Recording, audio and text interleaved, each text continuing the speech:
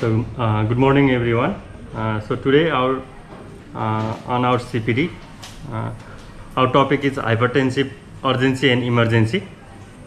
So the content of presentation will briefly review the blood pressure, and we'll review the blood pressure regulation so that it will be easy for us to understand the pathophysiology and management of the regulation of the blood pressure, how to manage it, and it's just basic. So after the review of the blood pressure and blood pressure regulation, we'll go towards the hypertensive urgency and hypertensive emergency. So today we'll only discuss about hypertensive urgency. So in the next CPD we'll discuss about hypertensive emergency. So now let us discuss about briefly about the blood pressure.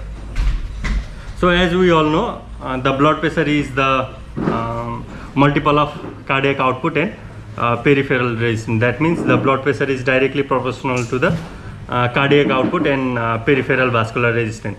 So the factors which increases the cardiac output and peripheral resistance will ultimately increases the blood pressure. That means increase in blood volume, which will be done by the sodium mineralocorticoids and arterial natriuretic peptide, and various cardiac factors like increasing heart rate and increasing contractility will ultimately increase the cardiac output, and it will increase the blood pressure.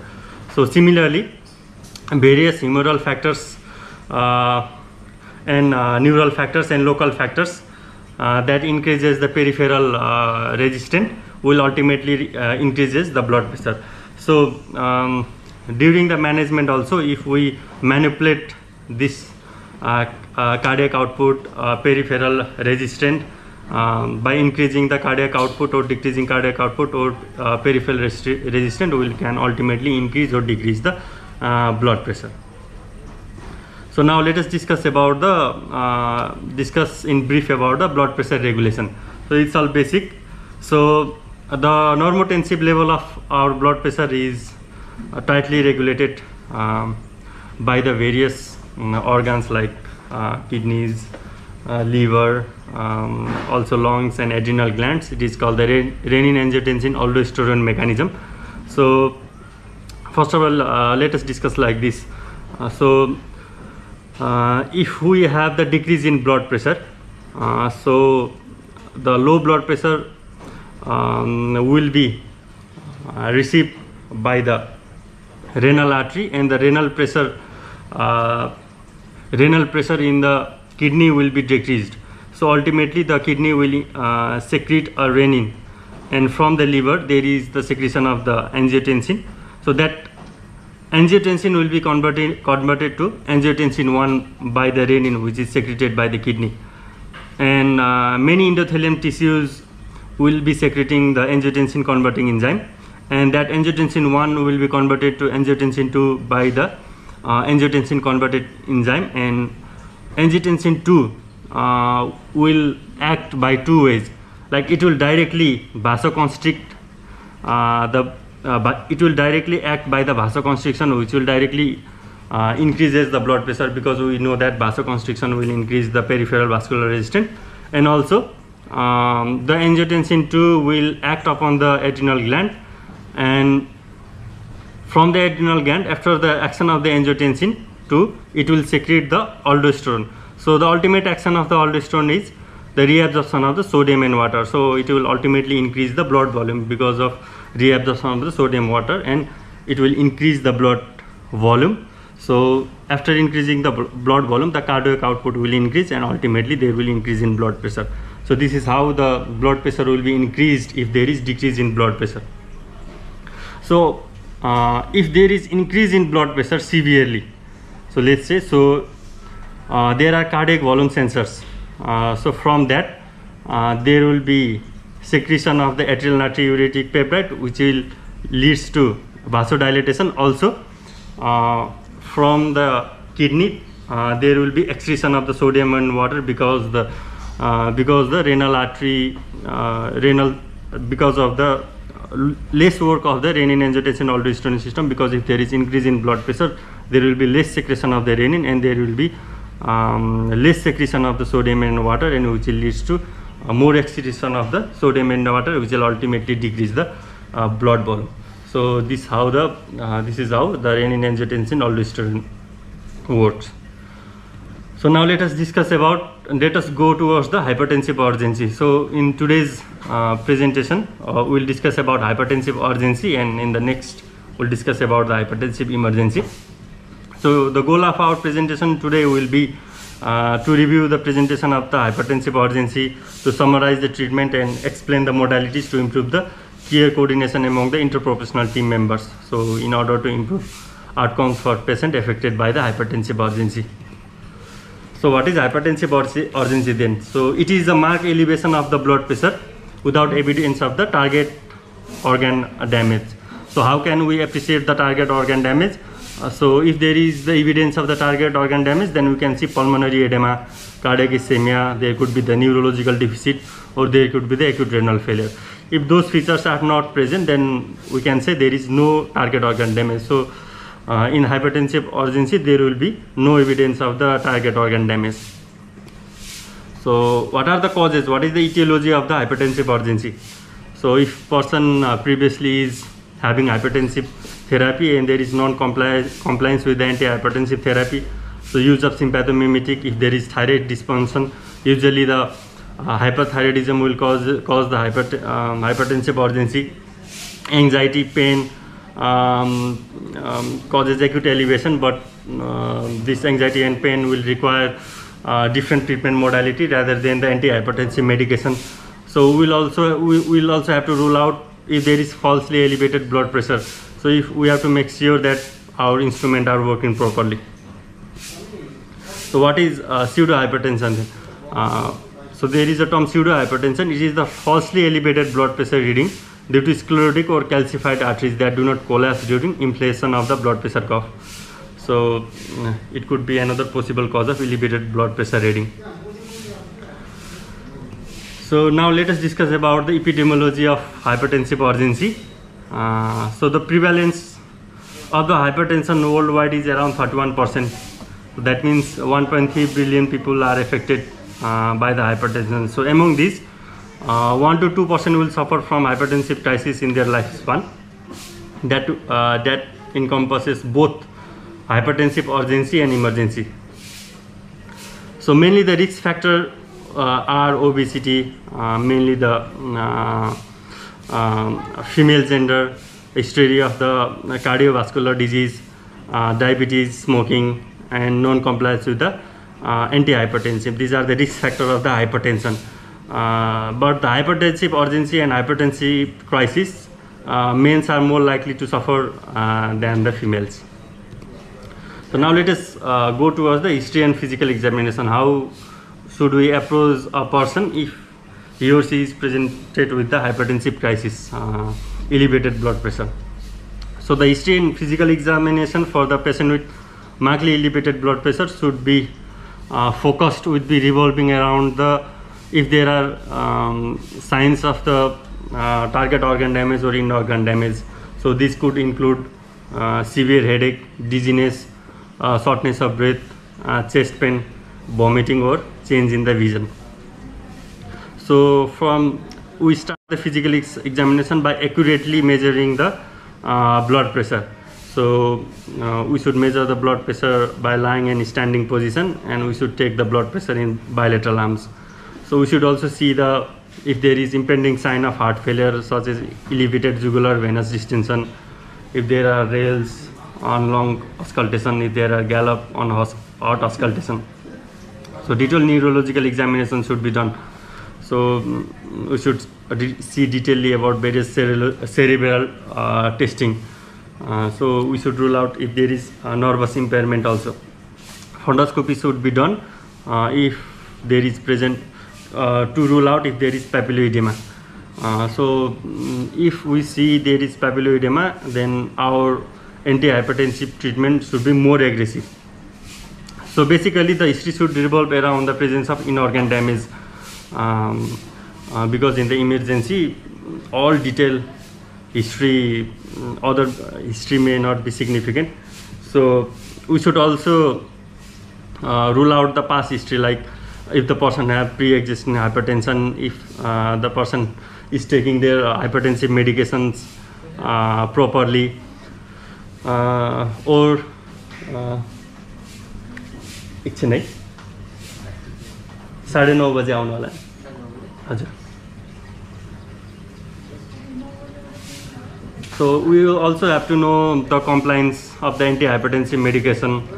So any other medication that increases the hypertension, if the person is taking that medication or not. So basically all those things we should rule out. And for the woman, we should know the last menstrual period. It is important. If the woman is pregnant, then the treatment should be done another way. I'll discuss that in treatment part. So in the laboratory evaluation, our goal is to rule out the target organ damage, and various lab testing should be done. It includes the metabolic panels, urine analysis, electrocardiogram, chest x-ray, and CT scan of brain. So electrolyte levels, blood urea nitrogen, creatinine levels, we should do to assess the renal person, if the renal function, if the person is having AKI, acute kidney injury or not. So complete blood count should be done, and peripheral blood smear should be done to rule out microangiopathic anemia. So pregnancy test should be done, toxicology screen should be done, and endocrine testing should be done if there is indication. So imaging should be guided by the clinical presentation, like if there is impending site of heart failure, or if there is pulmonary features are present, then chest radiography or electrocardiography you can do. And a patient with the neurological abnormality should be assist initially with head CT scan, and further imaging should be guided by the clinical presentation. So what are the patients? They are with high risks. The patient with high risks are that may go towards the end organ damage more rapidly than the normal patient. Like if the person has pre-existing congestive heart failure, or the patient has chronic kidney disease, chronic artery disease, or history of stroke. So those patients are more prone to go towards the end organ damage. So we should rule out the end organ damage with the person having history of these risks. Now in the pregnancy, the pregnant patient with elevated blood pressure will require extra caution. So in this patient, especially in the absence of pre-existing hypertension, preeclampsia can occur. We see the preeclampsia in the hypertensive emergency in the woman who is more pregnant. So this type of patient may not have the hypertensive history in the past.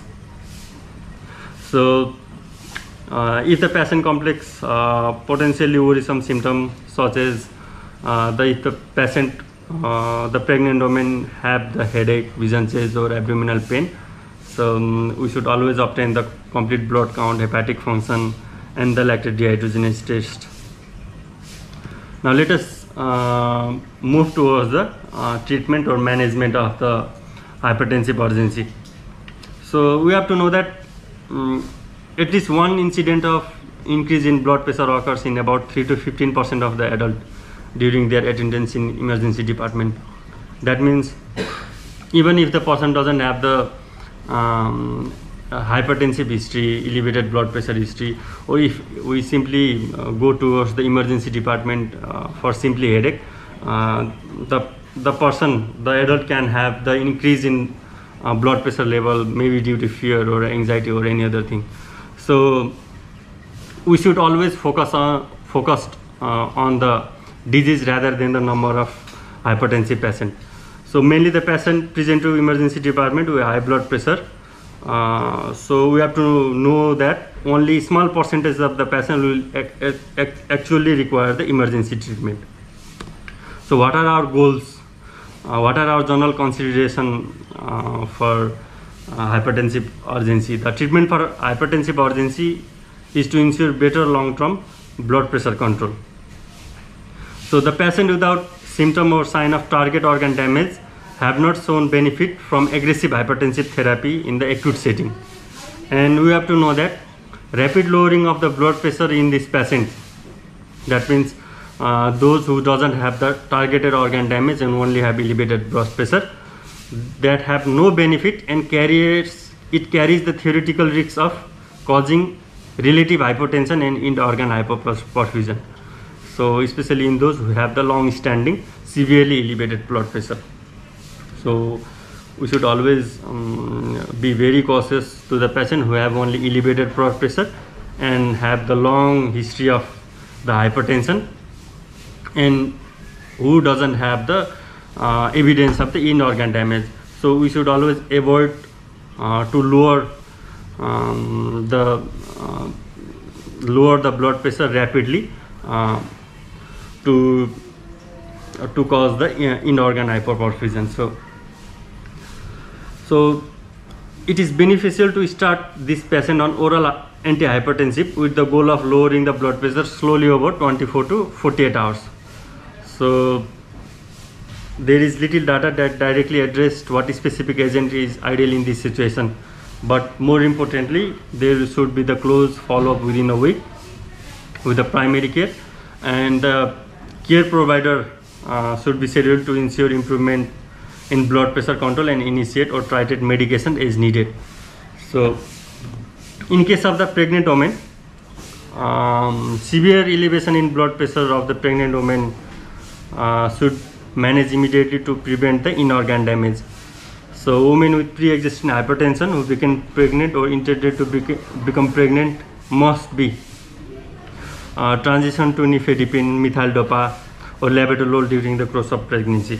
So we should know that the pregnant woman should not be given ACEs inhibitors, angiotensin receptor blockers and direct renin inhibitors. Now let us go towards the pharmacotherapy. So the sodium nitroprusside, let us first talk about sodium nitroprusside. So the optimal pharmacotherapy is relied upon the particular organ matrix. So in the patient with hypertensive crisis, antihypertensive medication has been observed to be effective in acutely reducing blood pressure.